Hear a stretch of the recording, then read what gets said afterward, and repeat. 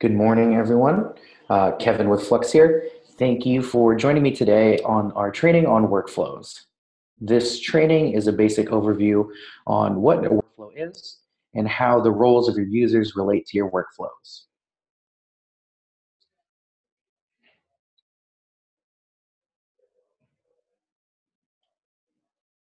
In this Admin Basics Workflow Overview webinar, we'll be addressing the difference between profiles and roles, how roles relate to workflow, how to add a new state and select the category and state type, how to add transition buttons, how to handle allowed roles, some pointers about modifying the workflow, and lastly, what guard instructions are. If you should have any questions at any time during the webinar, please type it in the question section. We'll be dedicating the last few minutes for questions and answers, so we'll be saving all of your questions for them. If we do not get to your question in time, we'll try to curate those and answer them offline. Okay, so let's get started.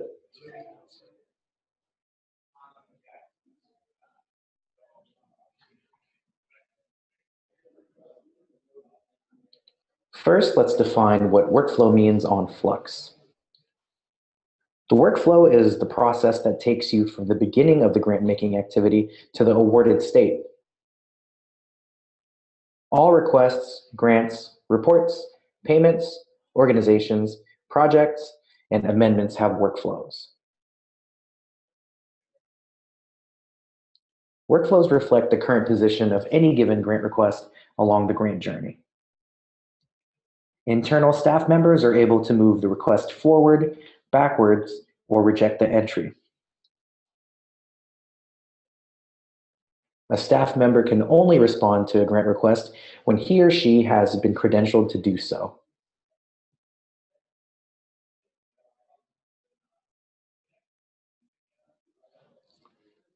So let's start with the front end. On a grant request card, the status bar is often configured at the top of the record, as you can see here. Clicking on the green plus to the right of the status bar makes it easy to take a quick look to see where any grant is in the workflow cycle. Here.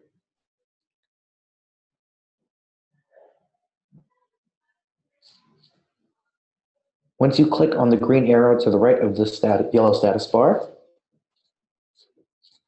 a modal will pop up to view the entire workflow for the grant request theme. Note that these states will depend on the theme for which the workflow was built. The state highlighted in white, the state is highlighted in white to indicate the step in the workflow that the record you are viewing is in. In this example, the record is in the new state.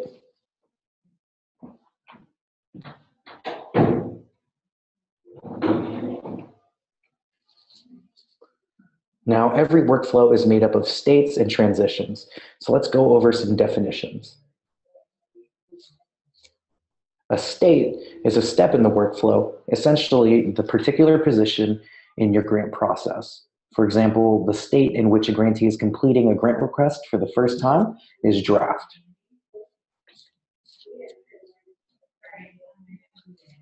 A transition or trigger is represented by a button and is the event or action that moves you from one position in the workflow to another. The transition button should be labeled clearly.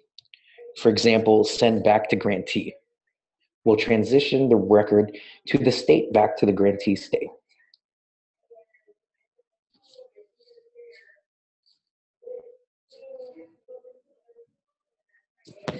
Next, profiles and roles determine how a user interacts with the system and when they have edit permissions. All users who need to log in to the system are assigned a profile, role, and program. If a user can't get into the system, it may be possible that they were added manually and they may be missing one of those three things. Be sure to check the user card before contacting support. When setting up your Flux platform, you'll want to be sure to remember to distinguish profiles and roles.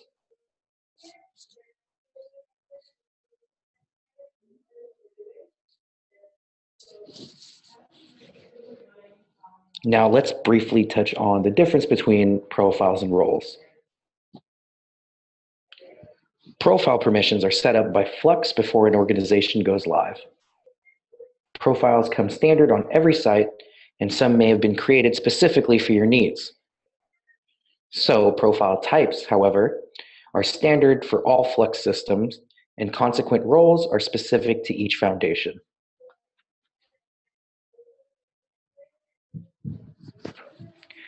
The standard profile types are board, consultant, employee, executive, grantee, and reviewer, and these standard profiles are used for all organizations. Please note, profiles are predetermined in the system and are built for you.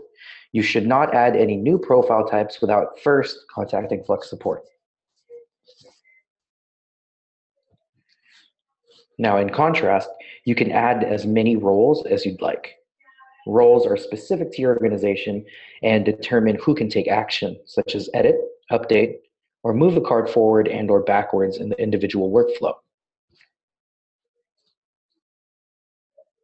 Let's see a request card from the perspective of an employee with an allowed role on a record in the system.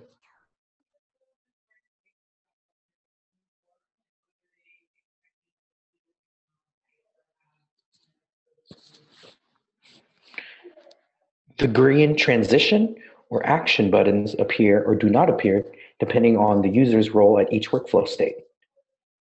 When an action button appears on the card, it signals that the user has both the proper role and program permissions in that step of the workflow.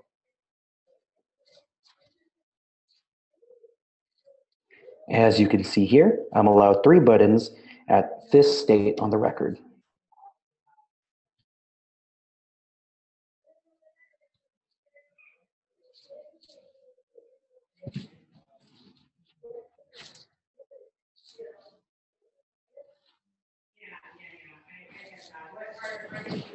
Now here's where roles are configured in the admin panel. Now typical roles are grantee, program assistant, grants management officer, program officer, finance officer, and president. These can vary from organization to organization, and again, you could add more roles. The great thing about Flux is that you could have as many roles as you want, and a person can have more than one role.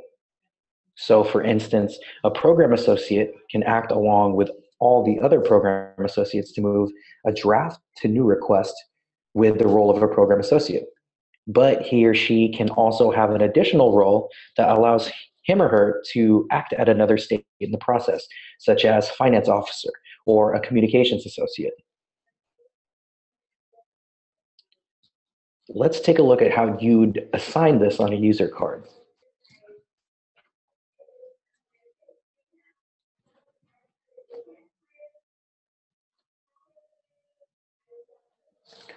When a new person is registered in your system, the default is to assign that user to all programs.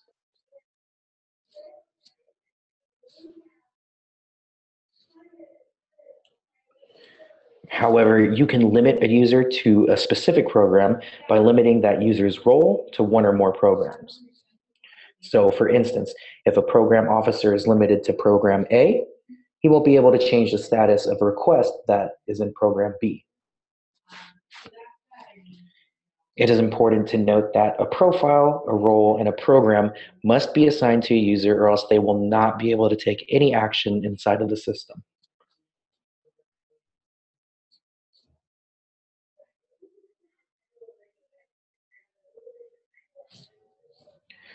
For a grantee to take action in the grantee portal, a relationship will have to have been established between the grantee and the organization at the LOI state. Then that user will need to be linked as either a primary contact or a signatory contact in order to have edit permissions. In this example, we have linked the test org123, which has auto-filled all of the information. Note that anyone who has relationships to the organization will show up in the dropdown, but only if the grantee user has been linked as either a primary or signatory contact will he or she have editing permissions.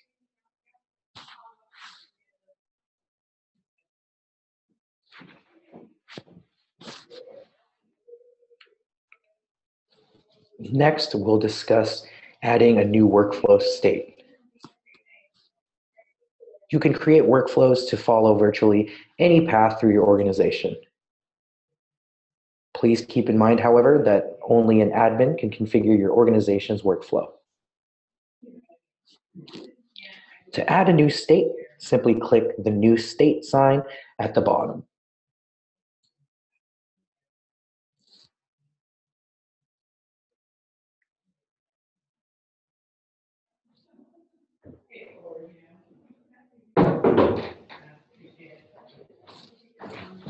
Next, you will see the Attributes menu populated over to the right.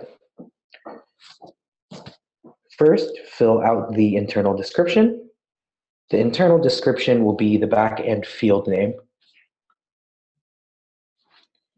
Then you will add an external description. And this is the label that the grantee will actually see. A helpful tip to take note of is that you can label the state here as whatever you would like the grantee to see. So for instance, if you have a grant competition and you want to notify the winners all at the same time, you wouldn't want certain applicants to know that their application is still in pending president's review. Therefore, you could modify the external description to simply state pending. Next, you'll then select the category. Categories drive certain behaviors and determine the action the state will take for that model type. For example, whether it will move forward internally or be sent out for external review or become a grant. Examples of categories for a request include draft, new, approval, rejected, pending grant promotion, send back, and granted. Each model type has its own categories. So for instance, when a request is granted, you must have the granted category. This moves the request from a request card to a granted card and assigns a grant agreement date. Or when a request moves to an external reviewer for the review process, the pending external review category allows it to be accessed in the reviewer portal.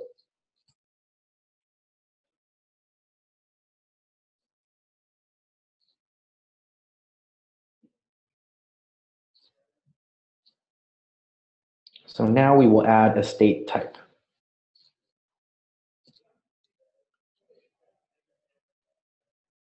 State types are the basic action types. The state types include workflow, new, rejected, and send back.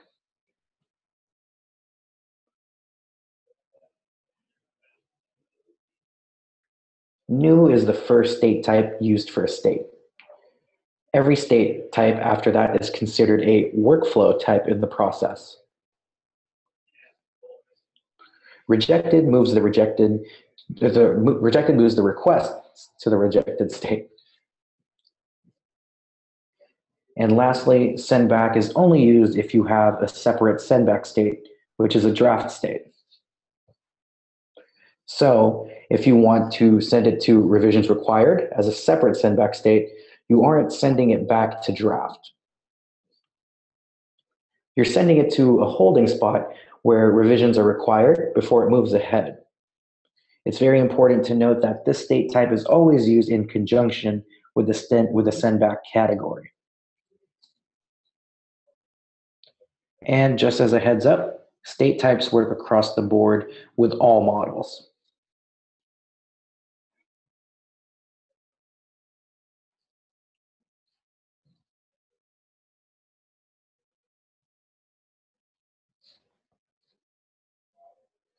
Next, you'll see allowed roles. You will see allowed roles here under states, but you will also see allowed roles again in event transitions, which we will delve further into in just a bit. It's very important to note that these are not the same thing. Please note, allowed roles under states should never be checked by administrators.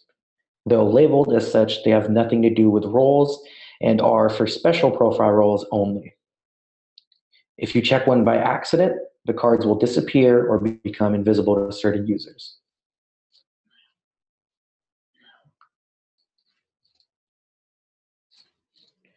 Notice that there is a warning here under this allowed roles to remind you to leave the allowed roles selection empty.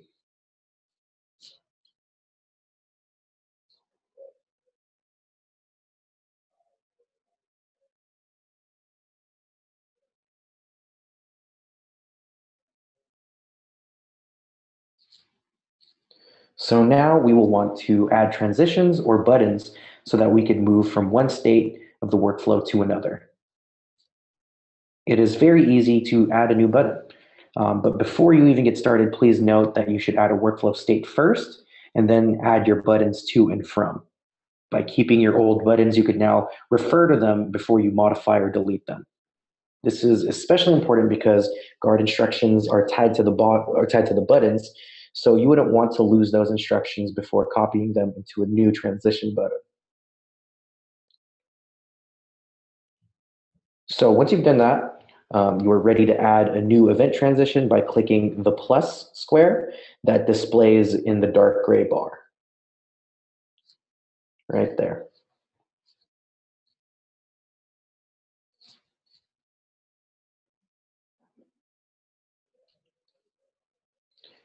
As you'd seen in our previous slides, the attributes menu over to the right will populate with fields you must fill in order to create the new transition button. So first, you'll want to add a transition button name.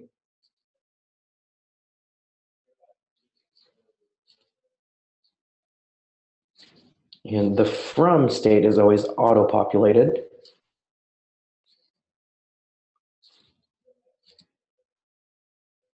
In to state, select what state the request is going to. Please note that every button has a relationship to user roles. The role or roles assigned on the button establish rights and permissions of who can and can't edit. It is important to note that you won't be able to save the transition button until you add the allowed roles. Remember that these are the same roles that were initially set up for you before your site went live in the user settings section. Now be very careful that you are in the right tab when adding or modifying roles, as I'll remind you here.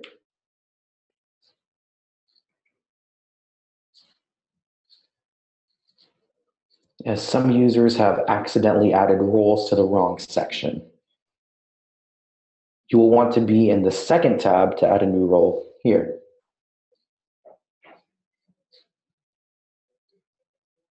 Well, let's go back to building our workflow. So as I mentioned before, you will see allowed roles in transitions.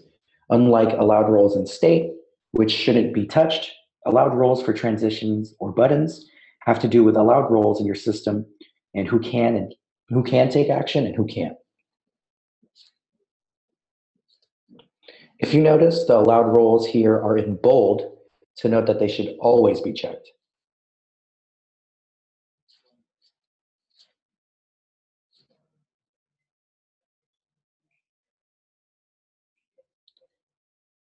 Lastly, guard instructions determine whether a button can be seen or not seen by a specific user, profile, role, or even individual, depending on whatever conditionality you would like.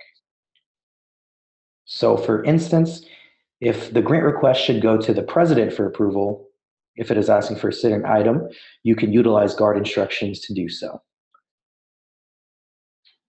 Guard instructions should be used carefully, given how customized and complex the instructions can be, and thus should not be put into place without the assistance of Flux support.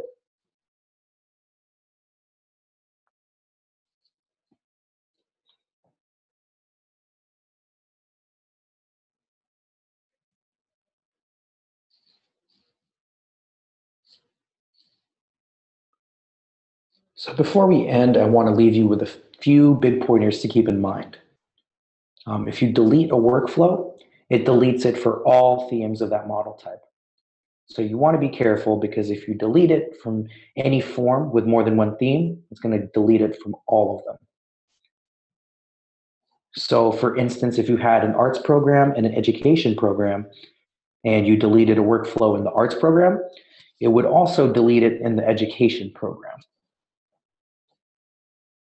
This will also hold true for all other forms with multiple themes, including requests, reports, and reviews. Instead, what you want to do is to move the unused state to the bottom of the page and make sure you've removed all buttons. Here's a quick example. Here at the bottom, I've relabeled the external description to show that it has been retired and stripped the state of any of its buttons. This will preserve the records in the state, but will not be a functioning state from this point onward. Now, if you do need to delete it, be sure to diligently go through every workflow and make sure no other workflow uses that state.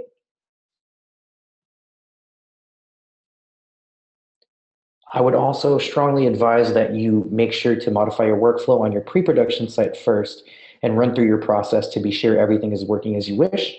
And once you have it how you'd like it, you could then start the process on your production site.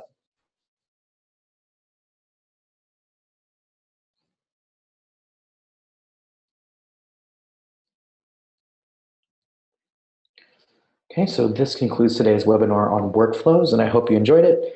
If there's any features I did not cover extensively, like the details on building workflows, we'll be hosting trainings in the future to address these features.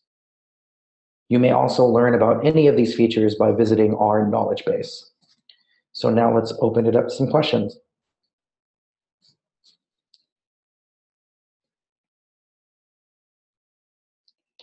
Why can't I see rejected grants in the list view of my grants, even though it is a workflow state?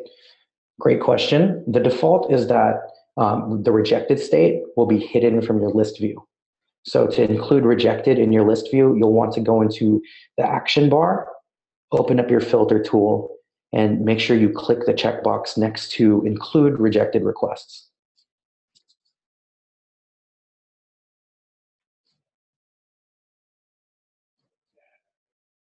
Okay, next question. How many buttons can you have? So the great thing about Flux is that you could have an unlimited number of buttons and roles.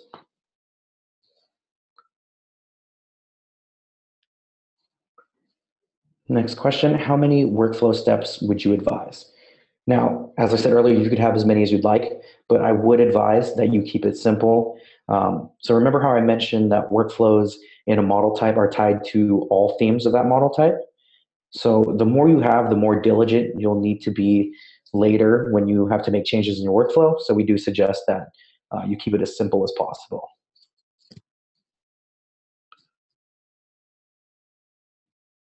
Okay, another question here. I named something draft or pending review in the internal description, but now I want to call it pending authorization. Can I do that?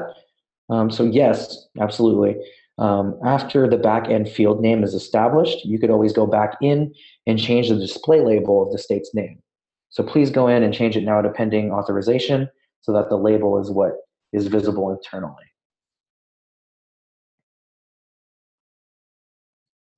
Okay, next question. I have a new employee and they can't edit, and I know I gave them an allowed role. You'll want to check to see if they have the proper profile role. So go ahead and check that as well.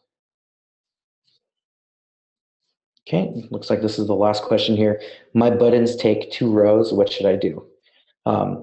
So definitely think about shortening the names or abbreviating. For instance, program officer can be PO. So you could just say like PO review, and that should make it so that the buttons stay in 1 row. Okay, that looks like that's the last question here. So we'll go ahead and call it for today. For any questions you have that were unanswered today, we'll provide you with resources on where to seek answers. We typically experience a high volume of questions. So you'll be able to find these video recordings and any continued Q&A on our knowledge base. So today we went over workflows. We learned the difference between profiles and roles, how roles relate to the workflow, how to add a new state and select the correct category, how to add a new state and select a state type, adding allowed roles. We went over how to add a new event transition or button to the workflow, going from one state to another state. We learned about adding basic guard instructions and modifying the workflow do's and don'ts and a couple of tips here and there. To learn more and access the video recording of this webinar along with any extended Q&As, please visit our knowledge base at flux.io/knowledge. There you'll be able to find a list of our upcoming webinars, links to register for future webinars, and recordings of past webinars under training webinars. Or, of course, feel free to ask us at support and we'll be happy to help. Thanks again for joining us today, and we hope to host you again at our next training. Have a great day.